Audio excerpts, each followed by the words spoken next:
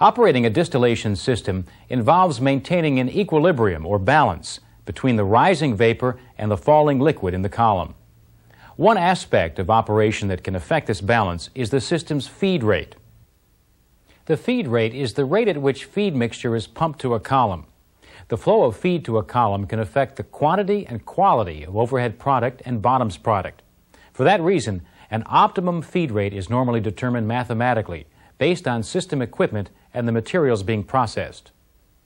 An optimum feed rate is often determined when a system is designed and may be modified according to the mixture being distilled. However, a range within which the system functions efficiently is usually specified as well. For example, a system may have an optimum feed rate of 100 gallons per minute and an operating range of 80 to 120 gallons per minute.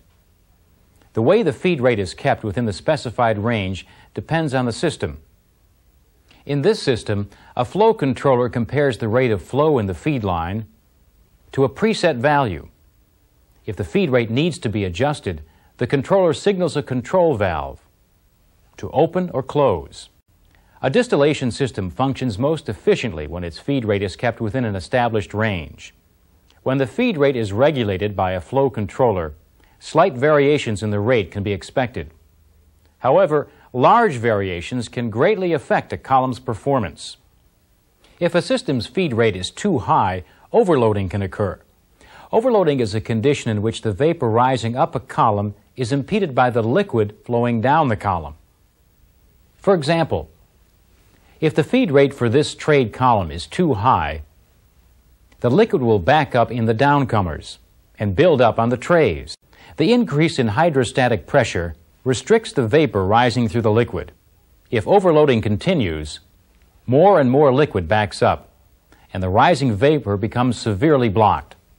This condition is known as flooding. While excessive liquid flow from a higher than normal feed rate is one cause of flooding, there are other causes. For example, a higher than normal reflux rate can have the same basic effect.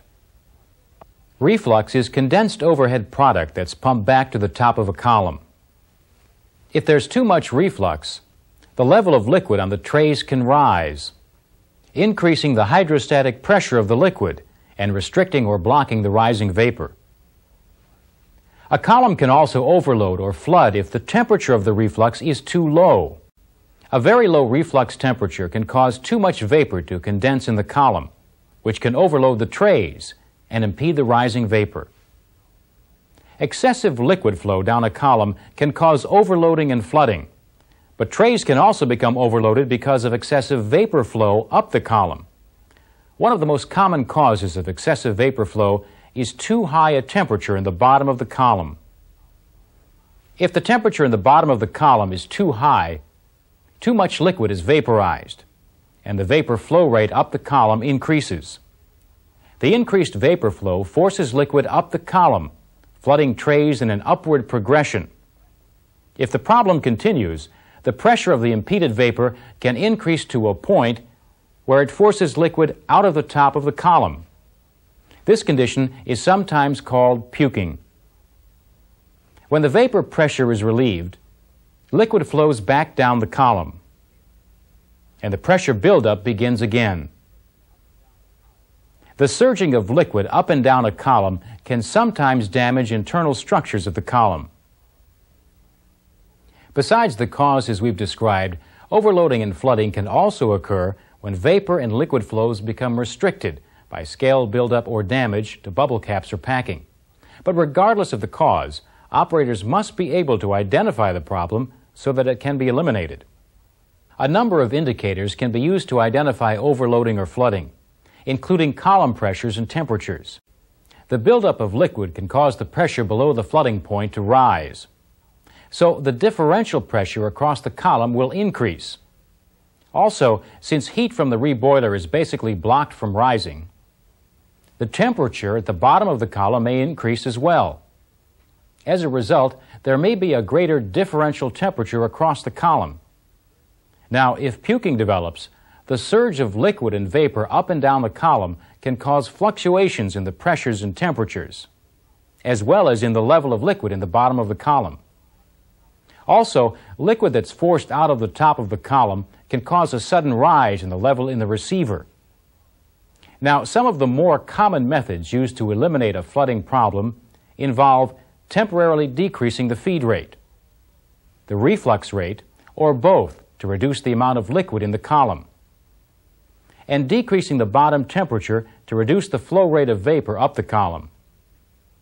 In extreme cases, it may even be necessary to shut down the column so that the problem can be corrected. If the feed rate to a distillation column is too high, overloading and flooding can occur. But the performance of a distillation system can also suffer if the feed rate is too low. For example, if the feed rate to the column in this system decreases, the level of condensed overhead vapor in the receiver and the level of liquid in the bottom of the column will start to drop. As a result, less liquid will be available for reflux and for circulating through the reboiler. If the levels continue to fall, control devices will reduce the takeoff of overhead product and bottoms product. To correct a low feed rate problem, the cause of the problem has to be identified. If a feed line blockage is detected, it must be cleaned out so that the feed rate can be restored to normal. If an instrument reading seems unusual, it should be reported. In the meantime, the feed rate may have to be controlled manually. In addition to feed rate problems, feed temperature problems can also affect some distillation systems. For example, the temperature of the feed entering this column should be close to the temperature at the feed tray. If the temperature of the feed is much higher or lower than the temperature at the feed tray, product separation will be disturbed. Problems can also occur if the feed mixture is contaminated with water or other foreign material. Depending on the temperatures in the column, water could vaporize and contaminate the overhead product, or settle to the bottom of the column and contaminate the bottoms product. Many of the problems that affect a distillation system can occur during startup. For that reason, operators should be on the lookout for problems such as improper feed rates and temperatures, instrument failures, and residue buildup in feed and product lines. In vacuum distillation systems, operators should also watch for leaks. A vacuum leak will cause changes in the temperatures and pressures in the column, which can reduce the efficiency of the system or stop the distillation process altogether.